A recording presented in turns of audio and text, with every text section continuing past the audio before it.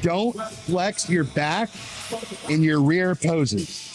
So what I mean by that is when you try to flex your muscles in the back pose, what you're doing is you're shortening muscle fibers and you're bringing everything to midline. I'm going to have my example here, hit a back double bicep where he is really trying to flex his back musculature, trying to bring everything as close together as possible. And what you're going to see is, yeah, although he has a ton of detail, really squeeze. Although he has a ton of detail and his muscles are really hard right here, he's shortening all these muscle fibers. He's bringing everything to midline and he's shrinking his silhouette. Relax. Hit a proper rear double bicep for me. And I want you to notice the difference between when he's flexing all his back musculature versus when he is just nice and wide through the back.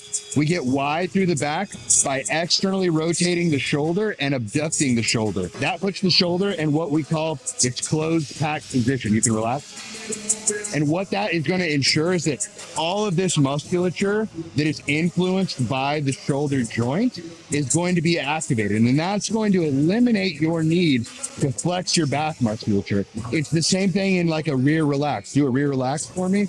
Really try to flex the back musculature. Yeah, really squeeze. See how he squeezes those shoulder blades together? He's pinch right there for me. Really squeeze. He's pinching all that together. It brings everything to midline and it shrinks the silhouette. So instead, internally rotate the shoulders, roll them over, and get wide through the back.